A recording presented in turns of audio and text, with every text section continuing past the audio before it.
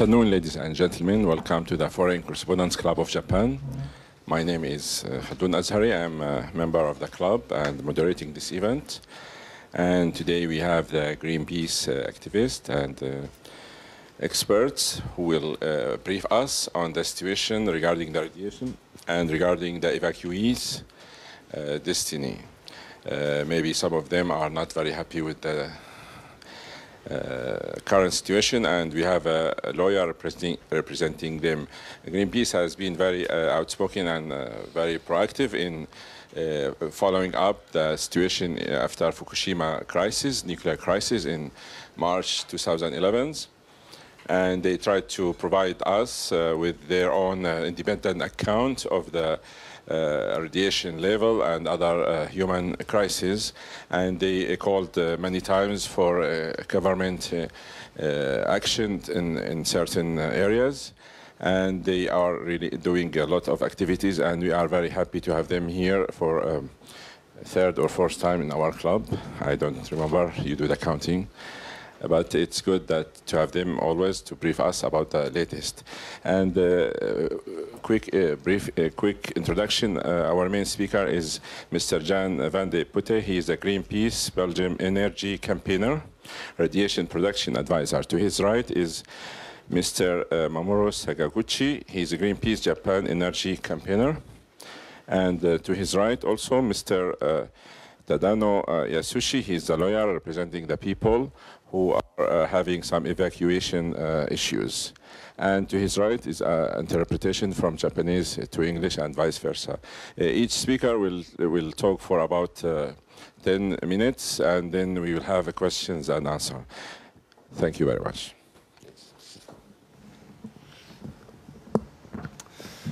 So first of all, thank you for hosting us here again. And giving us the opportunity to explain the situation, the topical situation at Fukushima. I would also thank Mr. Tadano for the lawyer who is actually representing evacuees and knows in first-hand the situation of the difficult situation of the people who were living there and were evacuated. We are really honored to have him here at our press conference to explain the position of those evacuees. So, Greenpeace has been conducting research in the Fukushima area since March 2011. We've been doing several pieces of research, including we established early in 2011 a laboratory in Tokyo. We had ocean research with the Rainbow Warrior offshore the coast of Fukushima. But since 2013, we've been focusing more specifically on the return of people, because then the lifting of the evacuation order became an important issue. First for Miyakoji, which was where the evacuation order was lifted in April 2014 last year, then for Kawauchi in October last year, and now the government has announced in June the 12th of this month that they want to return a much larger number of people, like 54,800 people, back to places that were previously evacuated. So actually, Greenpeace was in Itate already 28th of March 2011, and we called for an immediate evacuation of that area because radiation levels were extremely high. We talked to the mayor at that moment, explained him the situation, and called immediately for evacuation. It took the government till the 22nd of April to evacuate this place. And yeah, today we know that the people in Itate, because they were evacuated so late, were the population that was most exposed of the whole of Japan because of the accident. So it's an important area.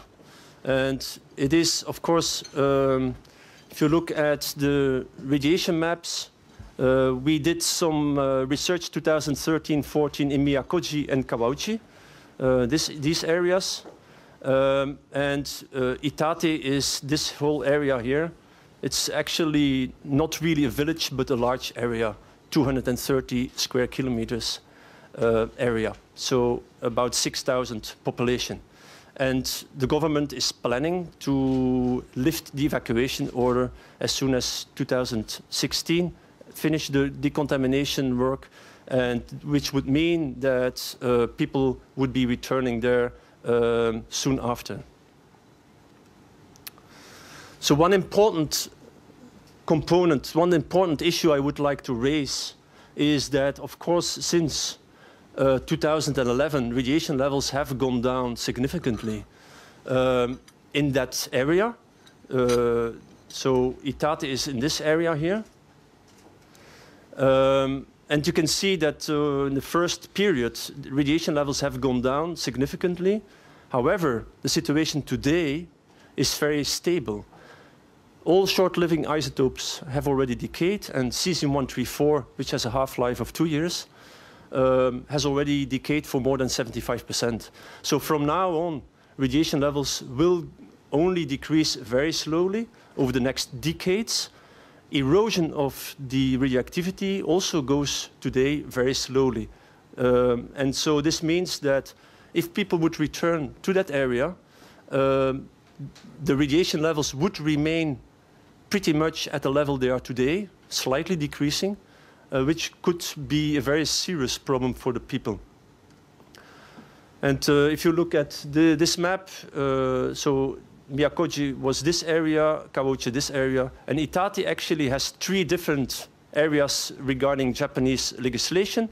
The so-called Area 1, which are ready to be lifted, and then the Area 2, where the residents are not permitted to live today, but which are prepared for lifting the evacuation order, and then the Area 3, which is in a way the long-term evacuation area. And so the idea to lift the evacuation order is for all Area 1 and all Area 2, and that's about 54,000 people. So it's a large number of people. And so one piece of research we did was to which is very systematic. It's only one indication, is to scan the roads, which are lower contaminated in a way, or today less contaminated than off-road in the forests, for instance. And so what we did is to scan every second driving at slow speed with a high-efficient sodium iodide scintillator equipment. So we have reliable large numbers of figures, which makes it possible to compare in the future the same area or to compare with other areas in a reliable way. It's not the risk to the population because people are not living on the less contaminated roads, but it's a good tool to compare. And so of those 11,757 points we measured in April, July, and this is graph here, 96% are higher than the long-term target the government has set of 0.23 microsievert per hour, which is more or less equivalent with 1 millisievert per year following the Japanese calculation of the Japanese authorities. And so actually 30%, this part, 30% of the points are above 1 microsievert per hour, which is more or less 5 millisievert per year. It's just one indication, but what you see, the difference with the same assessment we did in Miyakoji and in Kawauchi is that the situation in Itate is fundamentally different. It's much more contaminated. And when the evacuation order was lifted in Miyakoji and Kawauchi, Greenpeace's position was that this was premature, that it was not a safe place to return and people could not be forced back. They should at least have been given the choice to return back or no, also financially.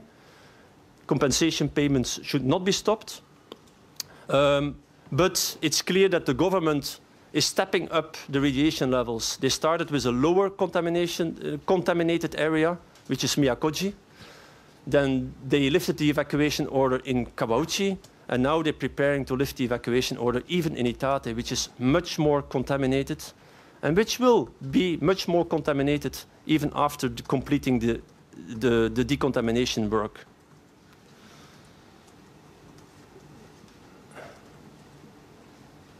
So my colleague will now introduce the work we've been doing in the area over the last weeks.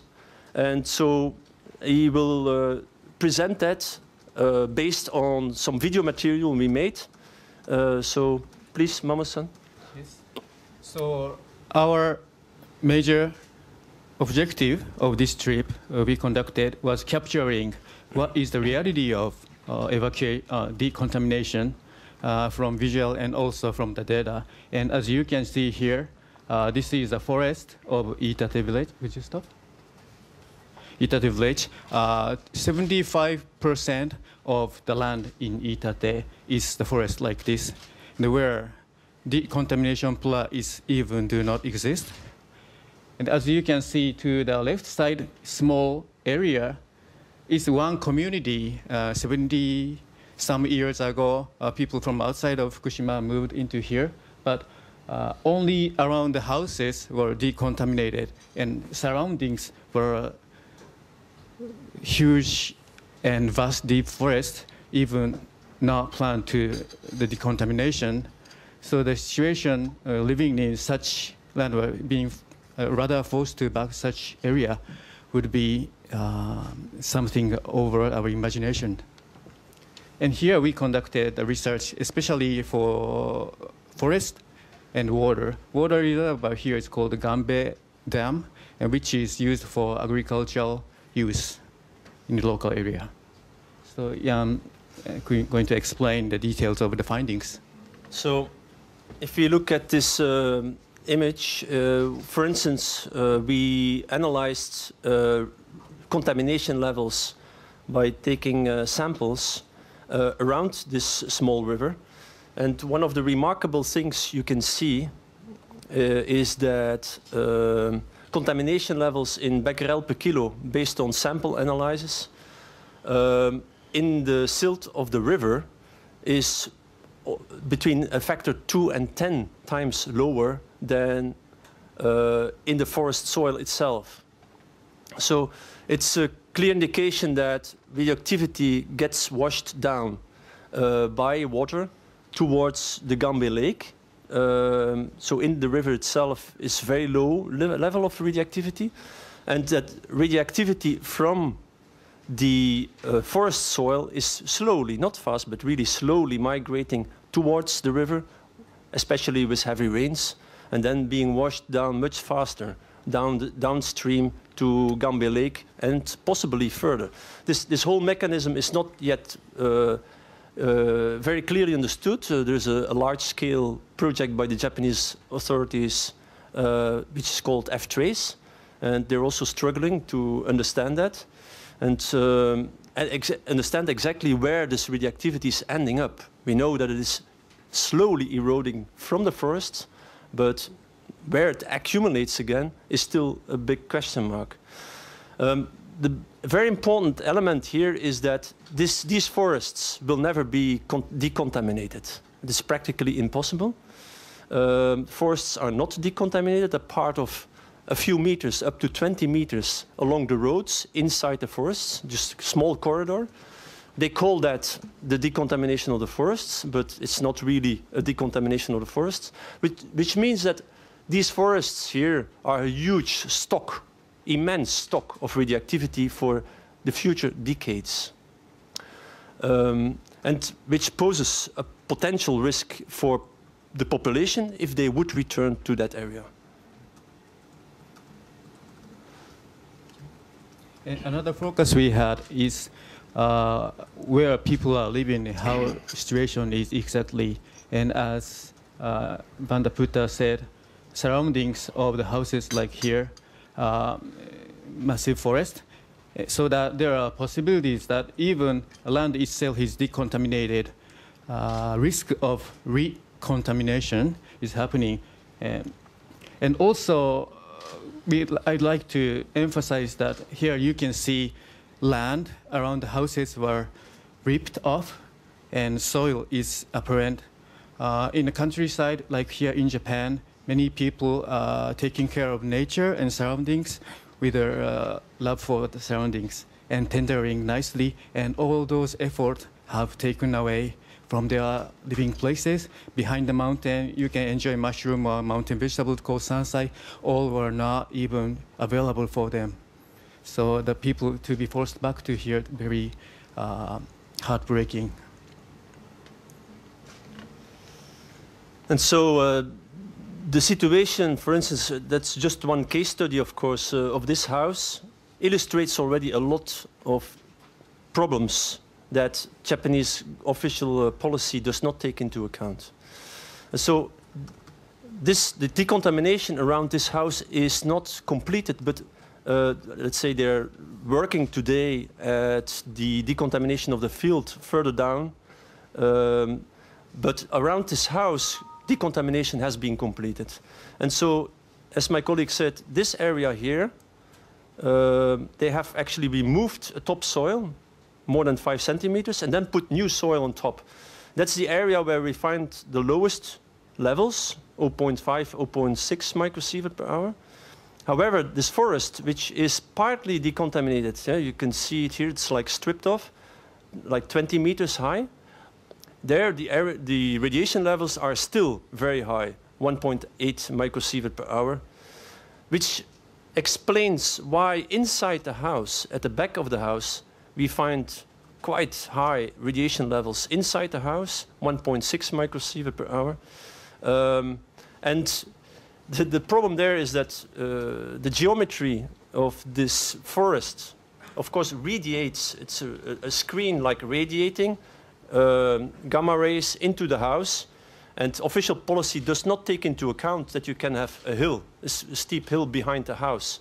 And many houses have that kind of situation in Tate, actually, in a mountainous area.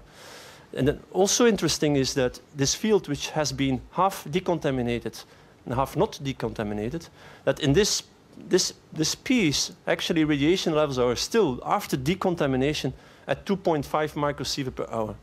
And which, using the Japanese methodology, would give you more than 10 millisievert per year. However, the person living there was doing forest work and is, of course, working outside many hours more than 8 hours as assumed by the Japanese authorities. So the Japanese calculation is 8 hours living outside, 16 hours inside, but those people living in that area have an outdoor life. So this whole methodology is actually underestimating the risk to those people if they would return and lead a normal life. The reality would be, if they would return, that they would probably have to live more inside or keep their kids inside, which is not a beneficial situation.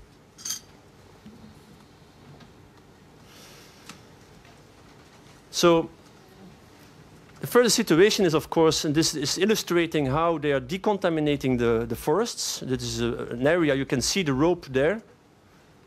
Oh. And in that area, the forest is actually decontaminated for this strip of 20 meters, and which is not really a full decontamination of the forests. At maximum, up to 7,000 workers were working only in Itate to decontaminate that area. So it's a huge workforce doing this already for more than a year. And it will take at least another year to complete this operation, if ever. This is, of course, resulting in massive amounts of waste, which are piling up in Itate about everywhere. And so these will be stored temporarily, but we can assume safely that it will stay in Itate for a pretty long time. Officially, it will not. But this is further and further piling up, and without, at this moment, a clear prospect of removing that waste. Today, in December, actually, last year, there were already 3 million cubic meters of those bags already produced by decontamination work. And the plan is to have about 20 to 30 million cubic meters decontamination waste developed over time. So I would now like to give the floor to Mr. Tadano to explain the position of the... はじめまして、弁護士の只野と申します。My name is Tadano. I'm a lawyer. I've dealt with a lot of lawsuits to stop the nuclear power plants. But on the other hand, I'm also defending many of the villagers from, or many of the residents from Iitate. Iitate had a population of 6,000, and about half of that, 3,029 people, have gone on to pursue the ADR, or alternative dispute resolution procedures. So I am representing these claimants. Iitate is the first case where more than half of a resident from a single municipality has made or has filed for some kind of legal procedure. Put another way, this is a reflection of the fact that people are dissatisfied with the policies that were made by the central government, Fukushima Prefecture, and Iitate Village, the administrations. As I was mentioned earlier, if the radiation doses are to come down, and if people can resume the agriculture that they used to do, and if other people are happy to eat and consume the mountain vegetables or the wild mushrooms that are grown in this area, then I'm sure the majority of the people would like to return. But as I was mentioned earlier, in most of the areas in Iitate, you are unable to avoid the exposure to radiation at the rate of 1 millisievert per year. The effect of decontamination is very much limited. The national government and Fukushima Prefecture have set forth the policy to lift the evacuation orders. That also means the termination of the compensation which has been paid on a continuous basis. If the compensation is not being paid anymore, then for economic reasons, some people may be forced to return to the place that you just saw earlier with the house. But even if you are to go back to that area, what are you supposed to do? You are unable to grow vegetables or grow rice. You are unable to harvest the wild mushrooms or wild vegetables. So does not mean that you are only there physically and that's it. This goes without saying, but the majority of the younger generations with young children are saying that they do not want to go back. If the situation remains as they are now, then those people that would be returning would be limited to the elderly folks, especially or in particular the elderly that are able to drive on their own, even if the evacuation orders are to be lifted. We believe that the wishes of the individual villagers should be respected, especially those that would like to go back but are unable to go back. In particular, those residents that did not own any properties, any real estate in Iitate to begin with, are only receiving the consolation money of 100,000 yen per month. That 100,000 yen per month is used to pay for various living expenses, so they are facing huge difficulties in rehabilitating their lives. If the national government and the prefectural government are to lift the evacuation orders, then they should really find out what kind of needs the villagers have by listening to them, and try to find out what it is that they want to do with Iitate, and they should at least show the attitude that they would like to think about the future of the villagers along with the villagers. Thank you very much for your insights. We'd like to open the floor for the Q&A. Please raise your hand if you have a question and proceed to the mic in the front. Who would like to take first question?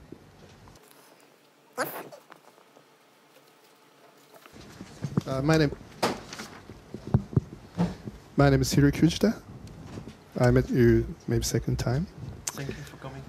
I write for Yukan Fuji, Japanese daily evening newspaper. I have written about this issue for 3 or 4 times. Now, I'm also a member of the Scientists for Accurate Radiation Information SARI. I'm not a scientist or associate member, and our scientists say that low dose radiation is not hazardous to human health. for example, 100 millisievert.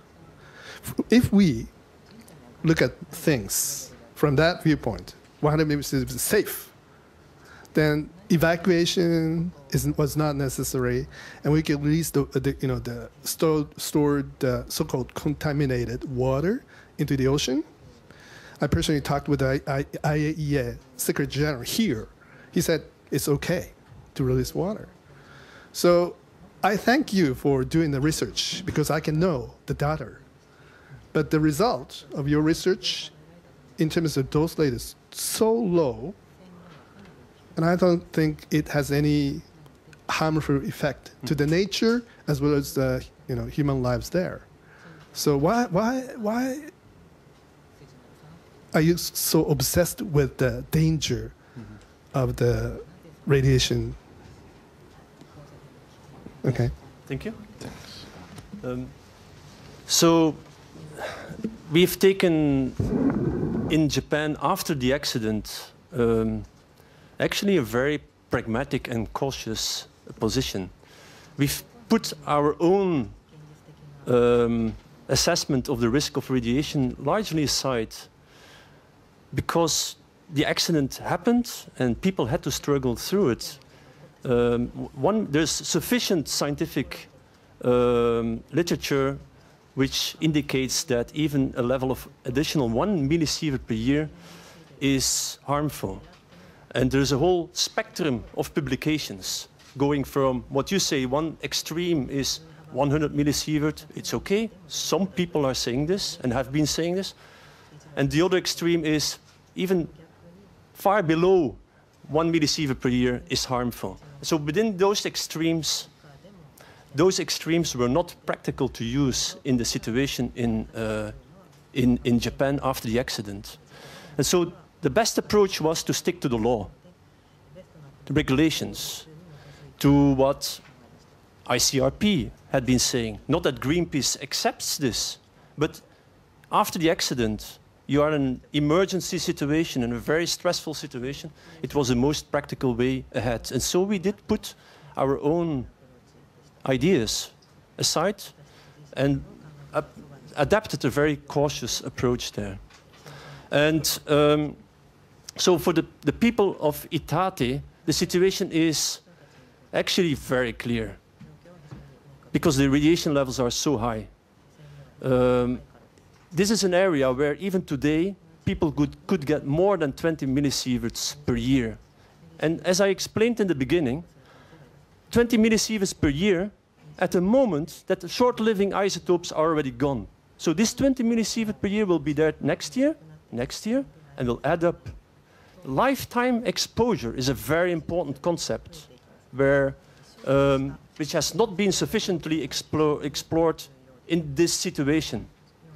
Lifetime exposure means that over the next 10 years, there might be far more than 100 millisievert additional dose to those population. And so the concept of lifetime exposure is crucial today to assess the risk to that population. And for Itate, there's no doubt about that this is absolutely unacceptable level to send people back to. The level of decontamination, the decontamination effect, as we have observed, has very limited impact on reducing the radiation doses. And time today will also have a very limited impact on reducing the radiation levels. These two factors combined make it very dangerous for people today to return to an area where up to 20 millisieverts per year. That's our assessment. It's also actually what legislation, which we criticize, but even the legislation implies, and the ICRP recommendations, sorry.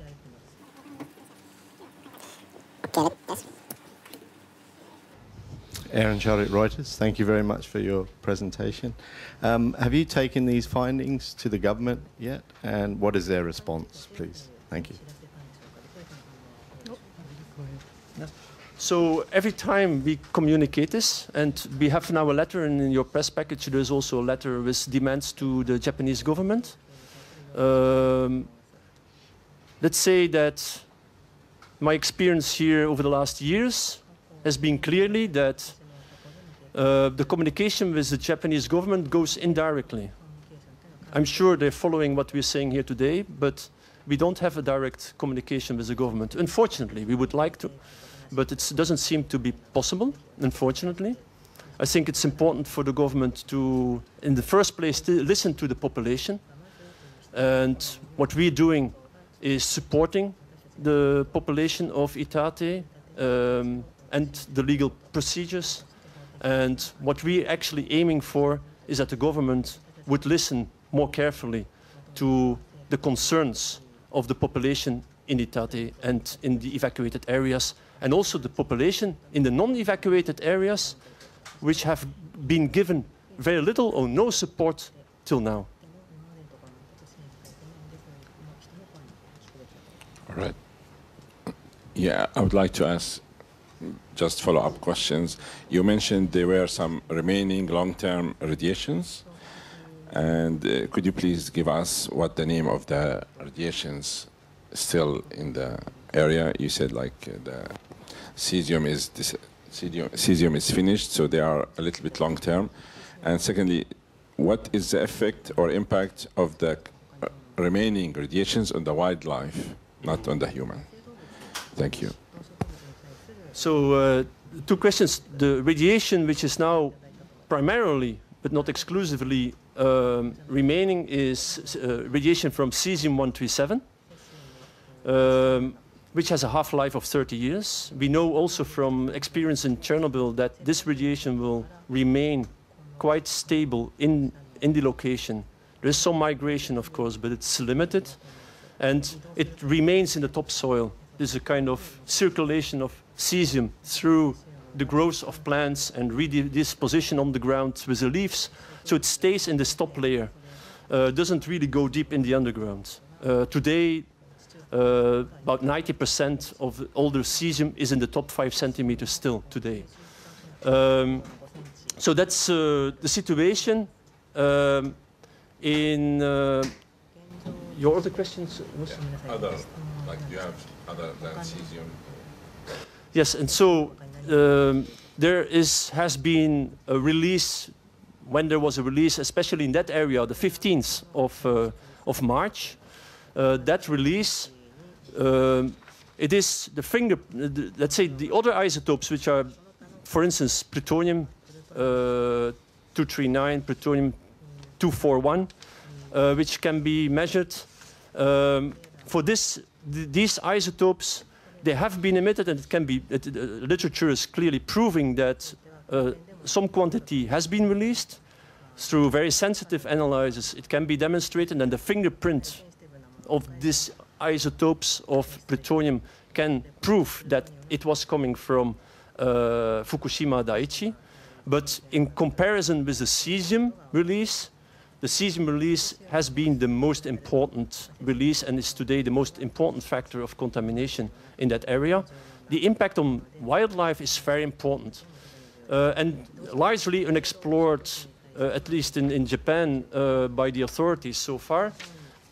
We have now seen the last years the proof of how crucial a good understanding of the impact on wildlife is. In Chernobyl, it has been studied in detail the impact on decreasing number of what we could call microorganisms, insects and other microorganisms which are decomposing that wood in the forests. And so there is a much higher level of dead wood in the Chernobyl area, which is the cause today of many wildfires. And these wildfires, so forest fires, re-emit large quantities in the plume of radiocesium and other isotopes into the environment, recreating an immediate risk, imminent risk to the population, even at far distance from the Chernobyl nuclear power plant. So it's clear that even 30 years, almost 30 years after Chernobyl, the disaster in Chernobyl is not over. We get new problems. And actually, it's just one example of how wildlife, impacts on wildlife, are also immediately impacting on humans. And of course, there's a much larger diversity of the impact on wildlife than just the ones that lead to an impact to humans. But yes, so that's a very important question. Thank you. More questions? We have time. Thank you. Please go ahead.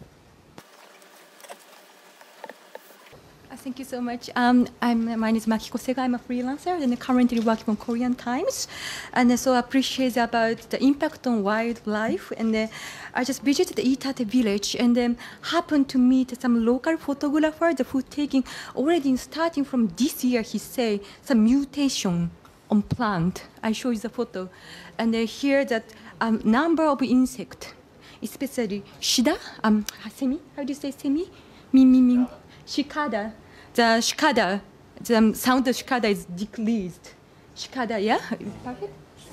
Cicada is decreased. And thinking that, so it's not only him, but Kawauchi villager and also Iitate villager, they say it's true. The sound of insect decline.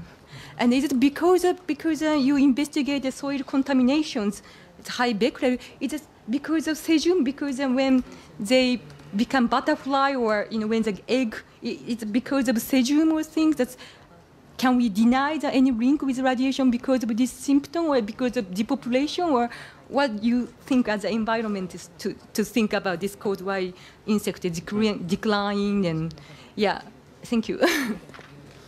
So I think in the first place it's important to look at data, yeah, and data from Chernobyl is clearly showing a decrease of, for instance, insects, but also birds.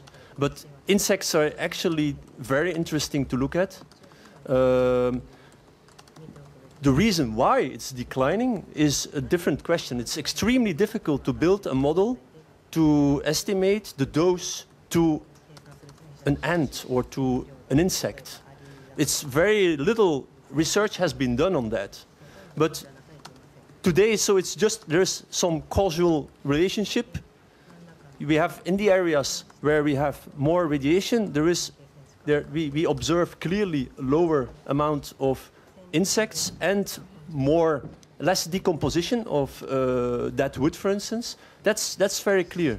That has been researched extensively, but the full explanation of that is not available yet.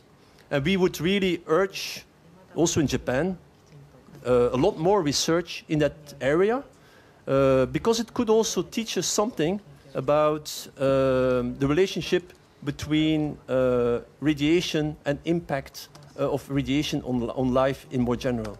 So it's a bit of more fundamental research, but it could teach us a lot about dose response and the impact of radiation on life.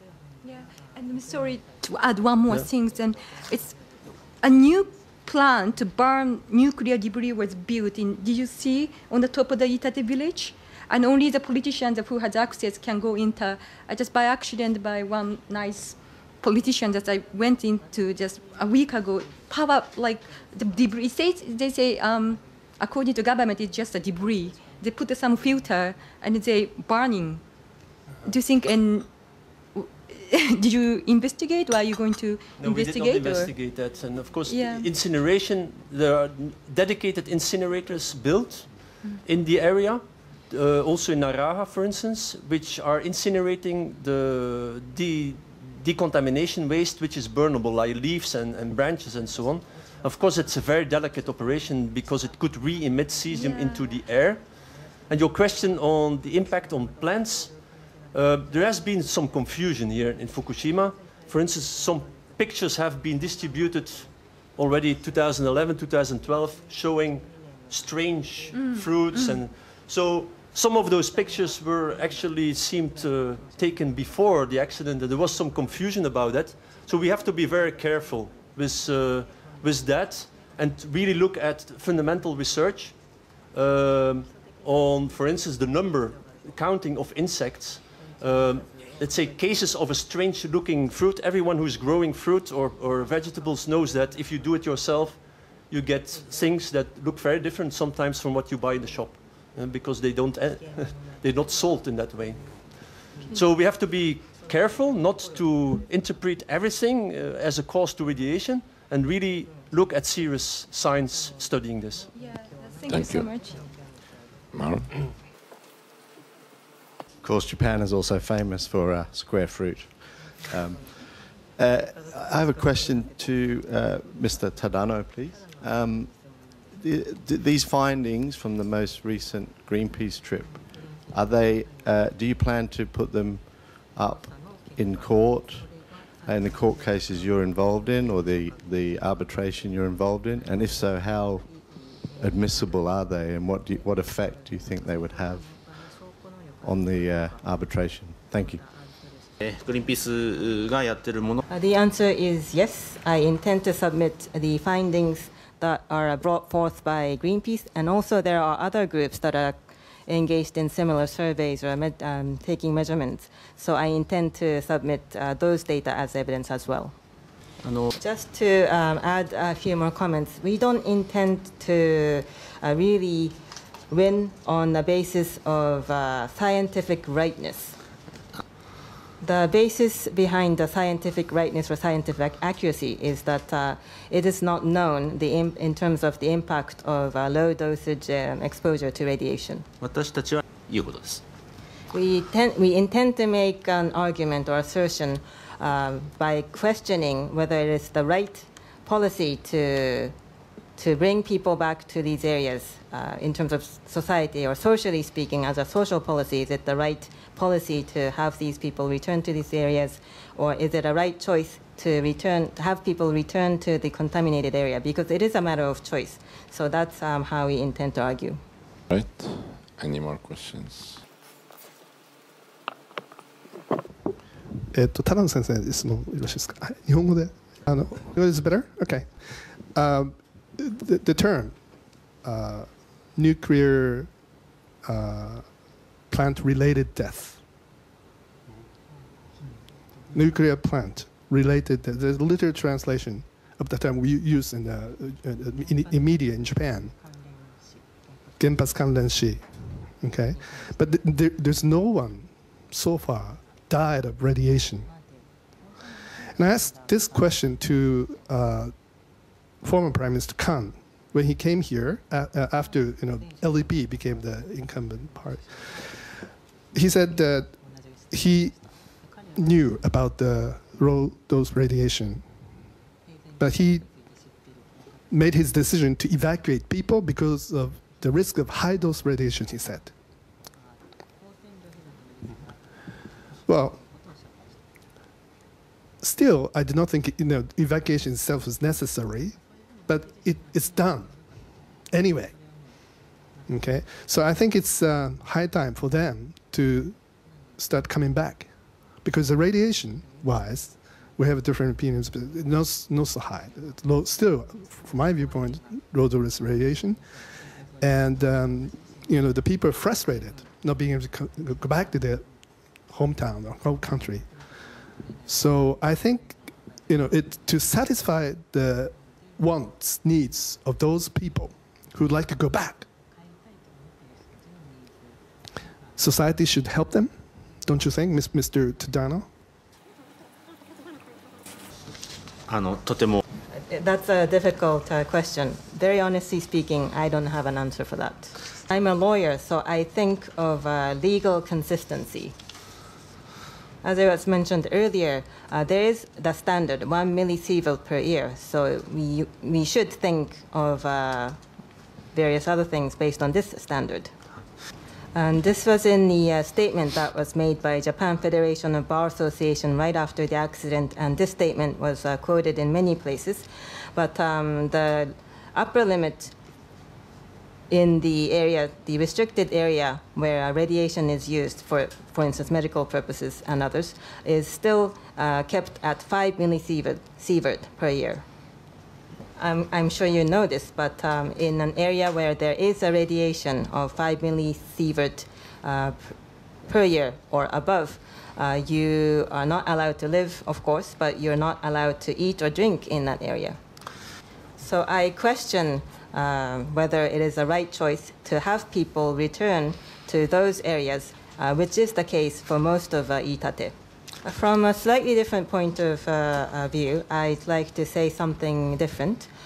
people that are currently evacuating, people from Iitate that are currently evacuating in Fukushima or Minamisoma, they are going back to their homes in Iitate to make sure that everything is okay or it's not vandalized. And there is a mechanism or a system already set up allowing people to do so. So factually speaking, there is already a process or procedure in place where people can continue to have the evacuation or continue to live in evacuation, but also at the same time are going back and forth between the area where they have evacuated to and Iitate. So the real problem is what this lifting of the evacuation would mean, which is to happen in 2 years' time, the across-the-board lifting of the evacuation order. What that means is that there will be a discontinuation of the payment of compensation, the consolation money, and the other types of compensation for losses. That's where the problem is. So there are about 70 of the lawyers representing 3,000 people from Iitate, and we have talked to the heads of households. We have talked to the individuals from Iitate. The claim is submitted by a household, and one household would write for about 5 pages in size A4 paper. There are 800 households, so the claim is about 2,500 pages long. So looking at this, what I think is that Iitate is different from other municipalities in Fukushima, and even within Iitate, there are differences in opinion, and even if you are to look at the minimum unit of people, the family, even within the same family, there are people that have, there are members within the family that have different opinions, and these gaps are quite huge at the moment.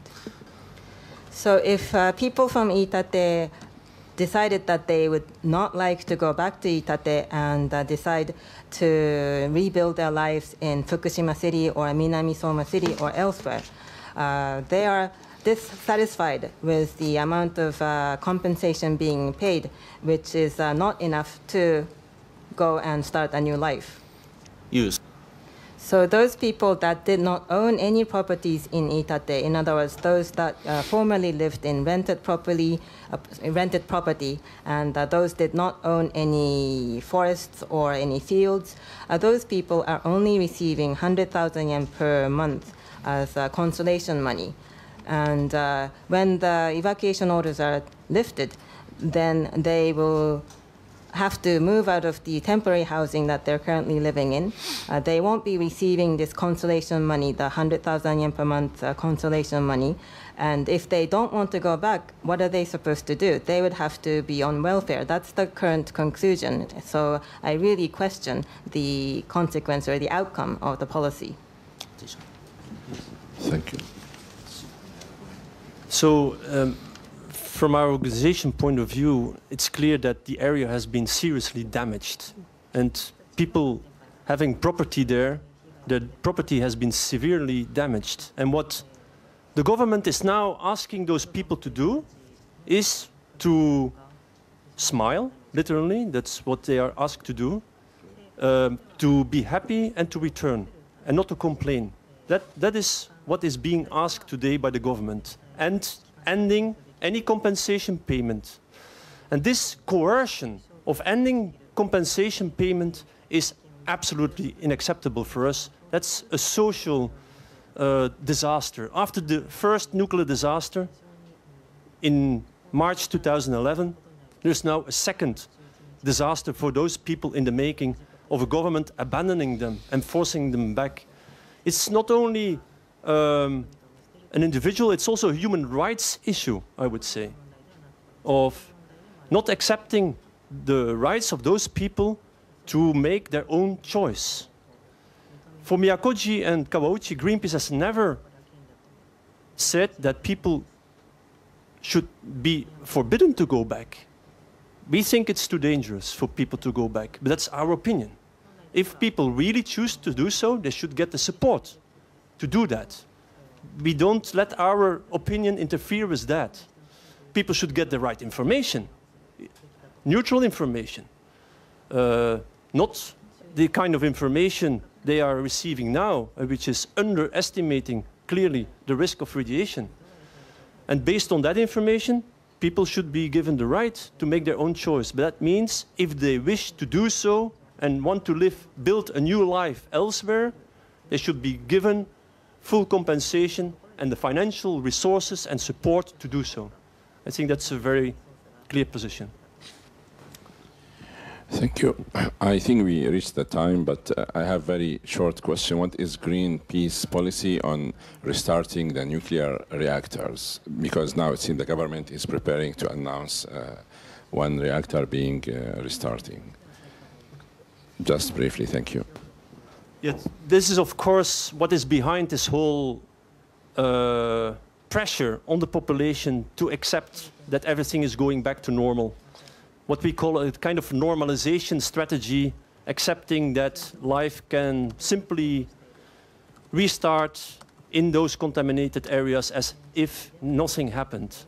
And the clear idea behind that is not so much financially to reduce compensation payments. In the total package of costs, it's not so significant. The real motivation is to make it seem that everything goes back to normal and that you can easily survive a nuclear disaster and that restarting reactors around Japan is a reasonable option. The population of Japan clearly, in opinion polls, clearly thinks that this is not correct. Yeah? But their opinion is not taken into account, for instance, for the restart of the reactors in Sendai, in Kagoshima.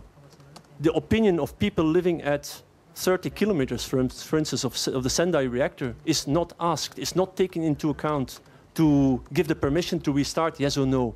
Whereas we see clearly in Itate, which is 28 to 47 kilometers from the reactor, much further even, yeah, that the impact is massive, is disrupting people's life.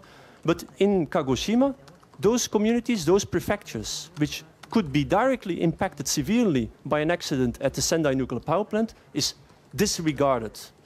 And this is an omission of the rights of those people to be involved in a decision that could seriously impact their future life. Thank you very much. This wraps up our press conference today. Thank you very much for coming. I would like to thank Greenpeace soldiers again for coming here and for trying to save save the issues and the people in the areas impacted by the radiation. Please come again when you have very good result to show us. Thank you and have a nice evening.